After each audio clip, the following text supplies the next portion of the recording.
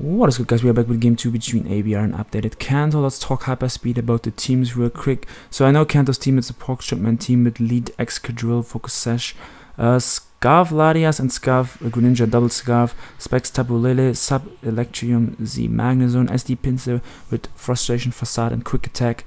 And ABR's team, I would say it's Defensive Lando, Assault with Magearna, Mixed Defensive Packs, more Spadef, Scarf Kartana, and then either Z-Move Zygarde or Z-Move Hooper.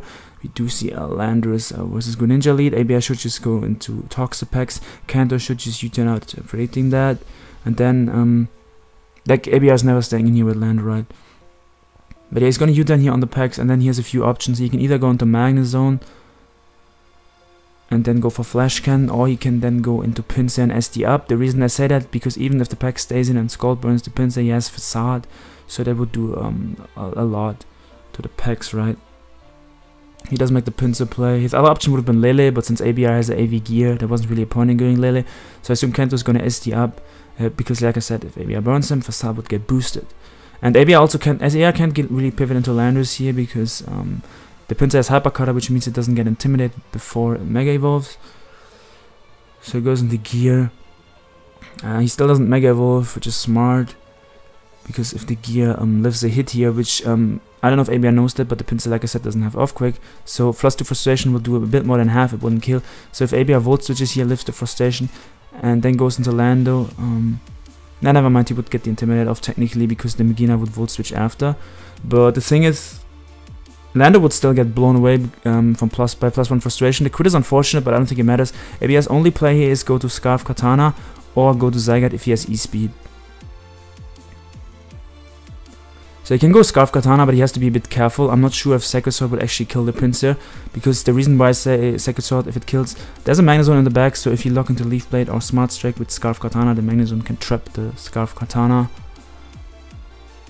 So I think E-Speed would be, I guess, a bit more, would be the safer variant in the sense that you don't have to fear the Magnezone coming in on your Katana afterwards. If Sacred Sword actually kills and Kanto doesn't want to risk his Magnezone, he could also pivot on the Katana into either Lari or Lele, even though that sounds risky going Lele on a Katana. But if you predict Sacred Sword, that could definitely be an option. So he goes on the Katana, this definitely has to be Scarf looking at the team. And I don't think that Kanto is going to go hard into Magnezone and risk that. So he goes into Lari, and ABR is going to switch here into, I guess, either Hooper or Magearna, because yeah, Gear obviously can come in because it resists Lari's move, and Hooper obviously has good Spadef. But yeah, Kanto makes a double into Zone. That would have covered the Katana staying in. That would have covered the gear coming out, and ABR pulls out the Z-move Hooper. Oof, it's pretty much gonna die, because I know it's not Assault Vest. I know it's Z-move Magnezone. I always said that. So Kanto is most likely gonna go for Rocks here. ABR is either gonna go to Landorus or predict Kanto to go for Rocks and stay in. I mean, to be fair, Katana was never really staying in on the Ladi in the first place anyway. But Hooper was like overall a fine play by ABR. And yeah, he predicts him to go for Rocks, gets a huge Dark Pulse off, and now he's not gonna stay in. Hooper's still nice in this match. That means that Lele cannot spam its Psychic Stab, especially because the gear is like low. It can technically spam its Psychic Step, but Hooper alive means it cannot do that. And since the Lele is choice, it has to decide what it wants to do. And yeah, ABR is gonna switch here.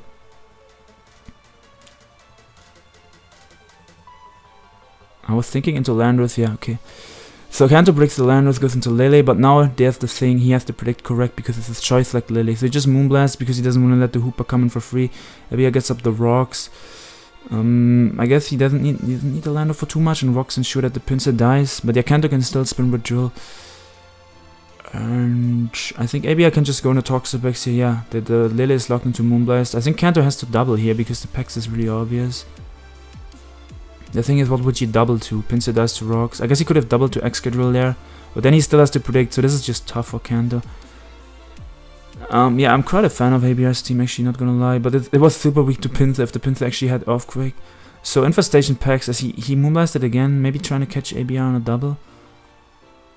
ABR's just gonna recover here. Infestation means the Lily is trapped in and it's locked into Moonblast, so Pax actually weakens the Lily here. He's forced to stay in and click Moonblast again. ABR can just spam recover here.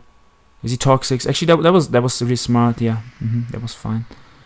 So now Kanto is still locked in. Okay, I thought he could switch out. Never mind. So yeah, that was definitely a correct play, toxicing. Then if the Lily is still trapped in a turn after, I thought the infestation would end one turn earlier. Damn, the infestation is still going on. Okay, this is lasting longer than I thought it would. So there's pretty much a dead Tapu Lily now. It does 2 rocks. If it would have lived the poison, but it does the poison anyway. What am I saying? So ABR can just go into his gear here. I don't think he needs that. Or he can sack his Lando as well. He doesn't need his Lando. He just recovers. I guess that was... yeah, because if the Ladi went for Psychic, then Hoopa got a kill afterwards. I mean, to be fair, ABR was so far ahead, I don't think it mattered what he did there. As he's... he's speedy defensive Lando with leftovers. Wow. He outsped the drill, and I think the drill is max speed on his team. Oof. Okay, that caught me by surprise that the Lando was faster than the drill. I guess it's like a speedy variant of defensive Lando. Like, it's not really defensive if you run that much speed that you outspeed drill. So that makes me think that his Toxapex has a bit more fist def, like it's more mixed defensive. So Healing Wish is back, the Pinsir here. And he can fire off a Frustration. ABR is gonna sack the Magearna here, I would assume. I sacks the Hoopa, okay. Yeah, I guess, yeah, attacking Hoopa ensures that Pinsir cannot SD up. Okay, that makes sense, that makes sense.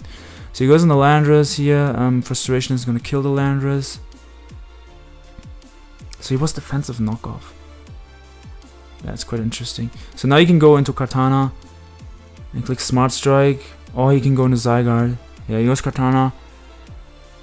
My computer's about to die. I hope it doesn't die before the game ends. Smart Strike, yup.